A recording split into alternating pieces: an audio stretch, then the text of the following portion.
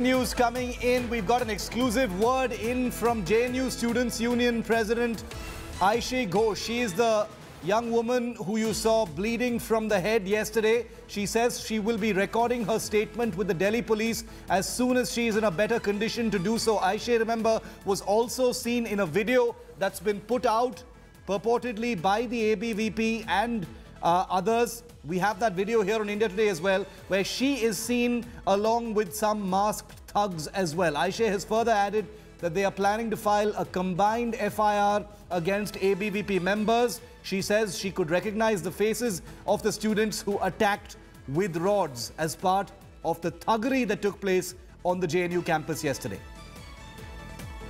Moshmi is live with us still. Moshmi, Aishe Ghosh, who's become the face of the violence that took place yesterday. Her bleeding, message yesterday, unforgettable in terms of what it really conveyed about what happened on campus. She's going to be recording her statement with the Delhi police shortly, and she says she can recognize virtually all of the masked men.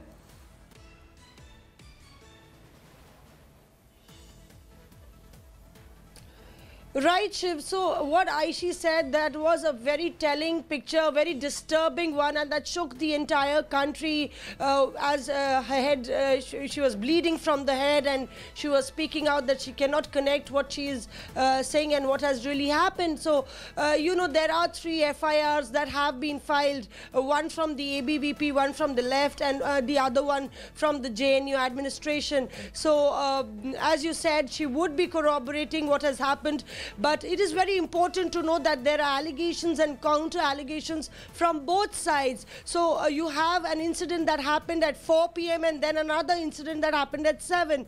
And as the JNU administration is also trying to say that this was an ongoing fight that really started on January the 3rd. And we all know that the way the battle lines were drawn regarding the hostel fee hike had never really stopped. So a very strong undercurrent. Even now there is a very disquieting calm that prevails in the university, even as there are battle lines that have been drawn, and there is a lot of pent-up emotions that have been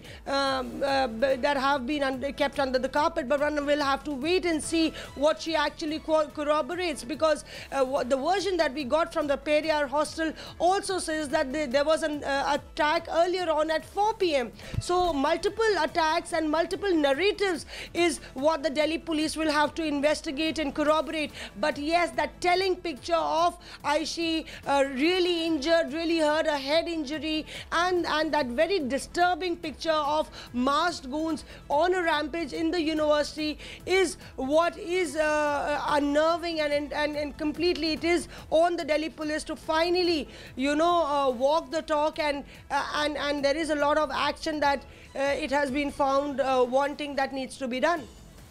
Thanks, Mosmi, for that. So Aishe Ghosh will be recording her statement with the Delhi police. Let's hope many of those masked thugs get identified and arrested without further ado. They belong in the lockup.